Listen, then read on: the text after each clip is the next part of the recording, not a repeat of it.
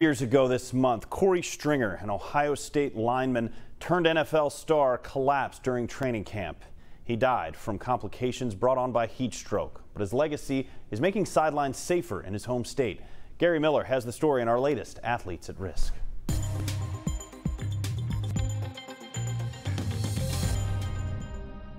Korey Stringer had the dream so many Ohio boys have, to play in the NFL. He wanted to play football. He worked his life out to play football. Stringer started as an all-state lineman at Warren High School in Northeast Ohio and became an All-American at Ohio State.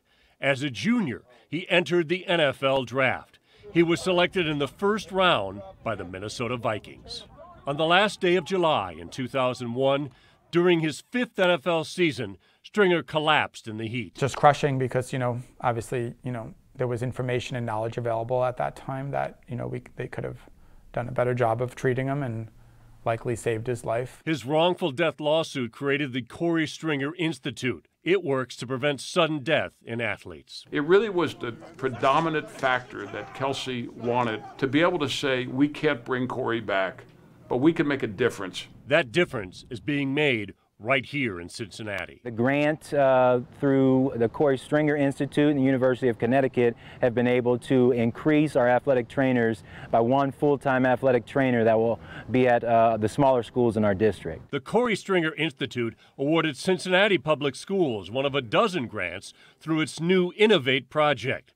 The Innovate project increases healthcare access by providing an athletic trainer to high schools in underserved communities. Riverview, Euler, Spencer Academy, they're new developing programs with smaller numbers, but it addresses a need that we needed to address. The Cincinnati Public School District consists of 14 high schools. Of those, 6 have a full-time athletic trainer. 5 schools have a part-time athletic trainer.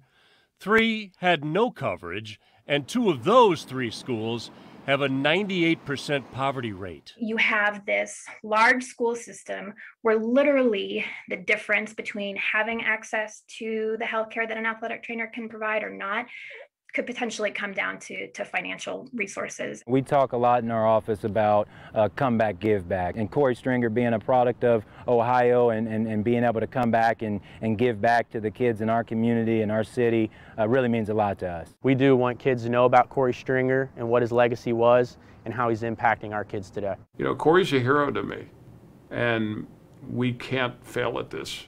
Gary Miller, Local 12 News. Now, the grant funds an athletic trainer for 3 years. That trainer has been hired and starts in a few weeks. To learn more, head to athletesAtRisk.com.